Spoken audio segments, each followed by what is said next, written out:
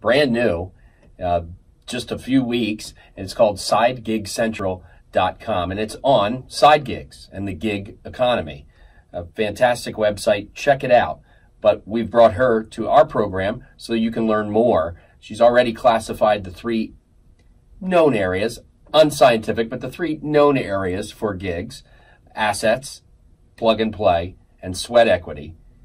Now, Elena is going to offer you her very best, I don't know, top 10, top 12 tips for being productive and making money in gig economies, in the gig economy. Absolutely. I think the first tip that I would give anyone who wants to start a side gig is choose something that you're really passionate about or you're really good at, right? You don't want to put in all this extra time and effort into something that you don't love, right? Because nobody's got time for that, right? It's just, you just don't. So really just hone in on what are you really good at, what do you love. It could be Teenage Mutant Ninja Turtles YouTube channel. That's great. You go ahead and do that. But make sure it's something that you're passionate about. The second part of it, I would say, is make sure that you are looking at it as a business as early on as you possibly can.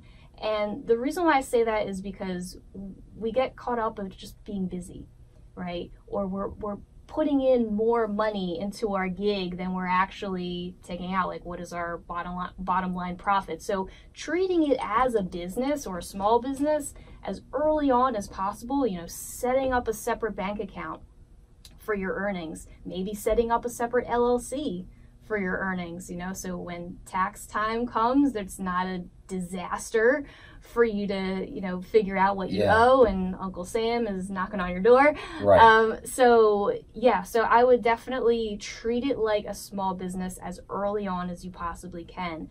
My next tip would be for you to maybe look beyond maybe some of the obvious ones, right? And when I say obvious ones, I'm referring to like some of the plug and play gigs that are out there.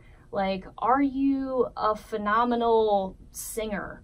Like, how could you leverage that talent in a different way? I just had a stand-up comedian on my show 2 weeks ago. That episode will be coming out later on, but she found out she was really great at comedy writing, and then she started going out and doing comedy gigs. So just, I would say, kind of expand your horizons a little bit, and really just, again, going back to kind of tip number 1, what are you really good at? And maybe go beyond like the surface, like quick. Again, like what is your purpose with the side gig? If it's just like, hey, I want to, throw money in a till for vacation.